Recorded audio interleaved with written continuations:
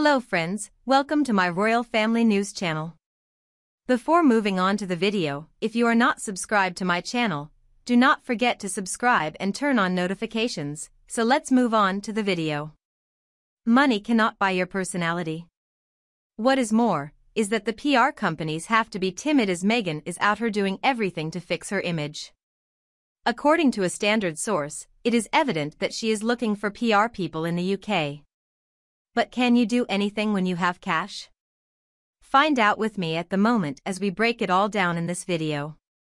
Only, remember the one that must be obeyed, more commonly recognized as the former member is looking for a British PR company to help relaunch her UK reputation. I don't know about you guys, but I'm seeing numerous red flags. Have you ever heard when Meghan Markle hired Sunshine Sachs and told him to fix and reconstruct my falling image? Now peoples are commenting, and they are wary. The report at one of Britain's biggest and best effective PR companies, and his company at present have 3 workplaces, including in 2 great cities and London. And his view is no one is going to want out of taking on Meghan Markle off the table. So, that's our bounders. I don't think they are going to turn her blue. And this shouldn't surprise us. As in the case with people who process the most creative weasel words, it's all about money. So, for example, a couple of years ago, because my good friend had to address in the PR company. They certainly aren't the most credible colleagues of all time to deal with, but they know their business. Well, Meghan Markle takes full advantage of it, although she knows how terrible people are. And now I understand what you think. You can take the girl out of the yacht, but you can't leave the yacht and the girl. Well, it doesn't matter which the PR group in the world is. Nobody likes Meghan, and even if they did, nobody would like her, even as a person. No, well, honestly, I understand why the PR company agreed to such an agreement. It's all about money. If the demon hired them, they would have accepted, especially if the demon paid for it. And, finally, the talk Meg did this weekend at WME is, wow. They believe it was successful as well, against the paparazzi of Canada on walks around the top shops. Table 12, what do you imply? Or during that red carpet talk with an assistant who tells them to advance? No matter how the world perceives these things as absurd, PR companies count it as successful because, well, they got Meghan seen, at times heard. They did their job. And if it all failed, it is because it is Meghan's fault. But again, if you ask me, all of this is just another Meghan Markle dream. No PR company is going to take her on until and unless there is the first hint from Buckingham Palace that says they could be interested. However, my prediction is this silence is going to only get louder. No PR company is going to be dumb enough to take Meghan on if she simply wants to trash the royal family and Britain. And, speaking of money, what money? Harry and Meghan are short on funds. Can't afford their very expensive security anymore. To my mind, this is just another praise piece of work from Meghan Markle and, of course, some people are going to take this seriously. Imagine if Meghan Markle set foot in Britain again. She would be so booed that she would run away. But she never gives up, does she? People really are fickle today, though. I mean, how does the royal family allow a woman with such a sketchy past that involved lying being used to get what you wanted, drug abuse, and using the casting couch to get to the top, do some HRH defaming the monarchy, openly admit to trying to destroy the monarchy and slandering me to go 5 for truly pathetic. How can people like that come back and supposedly modernize the monarchy? But, I mean, Meghan Markle has her own ulterior motives, obviously. I mean, it's no secret that she always has ulterior motives. She cannot be trusted, and she's probably not alone. So what are their motives? Meghan Markle does not have the best interests of the monarchy in her mind. It is ridiculous. Nevertheless, in order to get out of this situation, Buckingham Palace will be forced to make 2 conclusions, and they will be forced to do so without the assistance of Meghan Markle. First, Buckingham Palace has no grounds to behave in any other way simply because she is a woman of different color. Second, it is important to begin seeing Meghan Markle for who she truly is, since she already is. She is an utter failure who lied again and did nothing significant.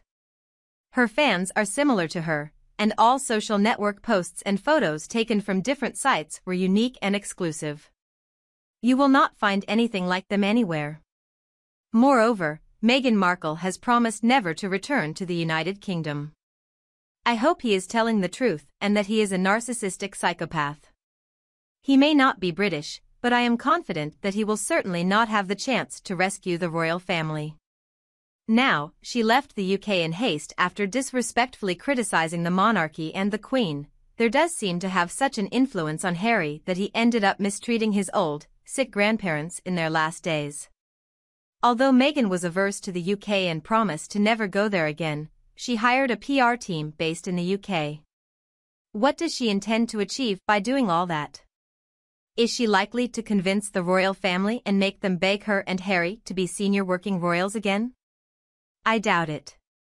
If the Markles were to move back to Britain, what will happen to Meghan's parents, Doria and Marcus Markle? Would they move in with them? And will they be allowed to live on Crown property if Harry maintains one of the residences? Meghan would insist Marcus and her mother be present at the event. Who will look after the invisible children and their nannies? Harry will need a large residence with a minimum of 16 bathrooms. Probably, he can take over the Buckingham Palace and make it his real home. That would be quite some tourists snooping around. Can Harry's visa issues in the US be related to this? If his US visa rejection causes future planning, will he ever acquire a visa for Occidental visits again? But will Meghan Markle give up or take them to the UK with her? How many UK producers or directors would be queuing up to sign her is something of a mystery, but it's possible. Meghan might consider playing such historical figures as Anne Boleyn, a colored Queen Elizabeth I, and even a colored Queen Victoria. She might persuade the king to buy her a private jet so she could fly to LA if those roles don't materialize. Meghan Markle's big break could be just around the corner. It feels like she lives in a world that isn't real. But the monarchy isn't a stage for auditions ultimately, and it isn't going to be used as one for a publicity stunt. Meghan seems to be unaware of how widespread the public distaste for her and Harry is.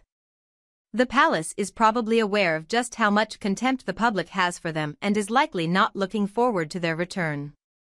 The issue isn't that the monarchy doesn't care about Harry and Meghan, it's that the monarchy has to be unrelenting in order to last throughout centuries. Her social media activity is most likely being watched by security services. As Harry's money is dwindling, it is at least partially gratifying to watch her fritter away his wealth. Most of the people in the UK consider her to be beneath her, meaning that she will never be forgiven and is likely to be laughed at if she tries to return. Yet, in addition to the fact that he ruined everything I had placed hope in, Meghan's intentions have been enkindled. The identical repetitions of their own expressions have become unfamiliar and disgusting. They do wrong and yet want to be important to talk about freedom from them. Disgusting wish. Even in the United States, the topic of the Duke and Duchess is a pressing issue. Or maybe it was just not presented to us well, which Meghan wanted to achieve. You say titles, and everyone rushes. It shows only the pursuit of glory. It is joyful that there is still a monarchy that people recognize. That's it for our video, my friends. I hope you have liked it. Please let me know your thoughts in the comments, and like the video.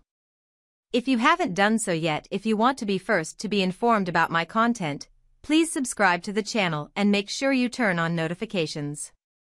Thank you for spending this time with me. Take care of yourself and stay healthy. I'll see you in the next one.